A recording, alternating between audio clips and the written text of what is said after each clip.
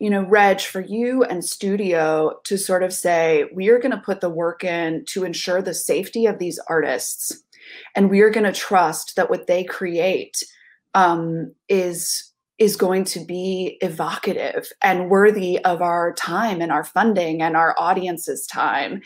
That was really thrilling. And I sort of got into it knowing who the collaborators were, knowing who you were, and knowing studio. And so I knew that it was going to be something that I would be proud of.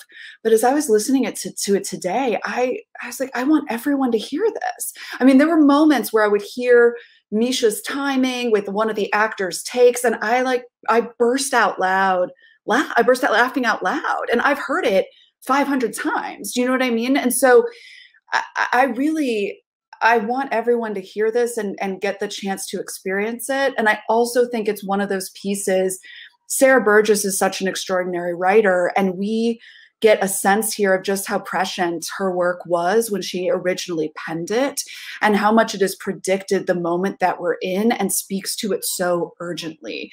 So that's also something that's really thrilling, is just sort of, I think we're in a moment where many things are being written for audio, and that is thrilling.